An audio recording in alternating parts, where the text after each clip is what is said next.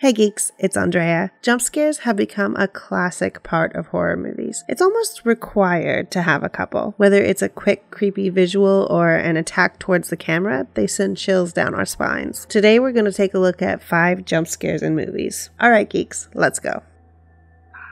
The Exorcism of Emily Rose. This one hits you a couple of times. Initially, you have the build-up, knowing that he has this fear on his face that you're going to see something. Not really sure what yet, but definitely something. Then, you see Emily's contorted pose and that creepy, dead stare. As the camera focuses on it, you might expect it to be over, until her mouth suddenly pops open and the sound that comes out is the sound of pure evil.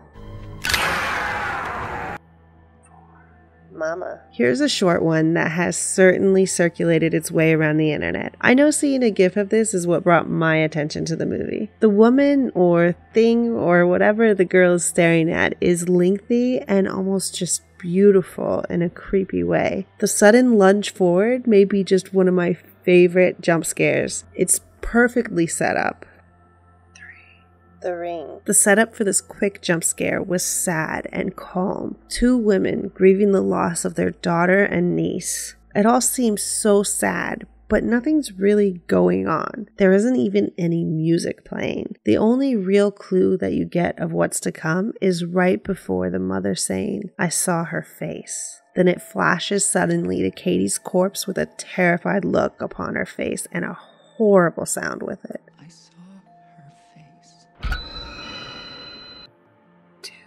Wreck. Okay, so you kind of expect something anytime you see a camera go into an attic. This is no exception. The camera turns around slowly, not seeing anything out of the ordinary, until it gets back to where it started. Suddenly, some boy lunges at the camera and you hear a horrible shriek.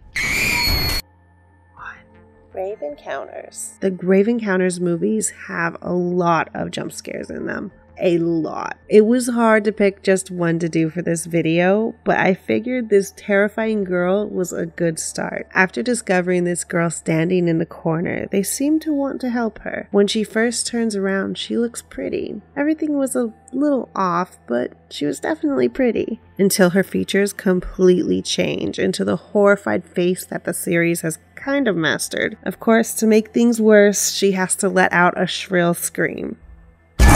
Alright geeks, that's gonna do it for this video. I'm gonna admit, watching jump scares over and over and over again was not my favorite thing to study while making our first horror month. Be sure to come back tomorrow because we are doing a creepy countdown every day this month. The t-shirts for the first year are available now, so be sure to pick one up before they're gone forever. Do me a favor and subscribe if you haven't. Also like, comment, and share with your friends. Alright geeks, I'll see you tomorrow.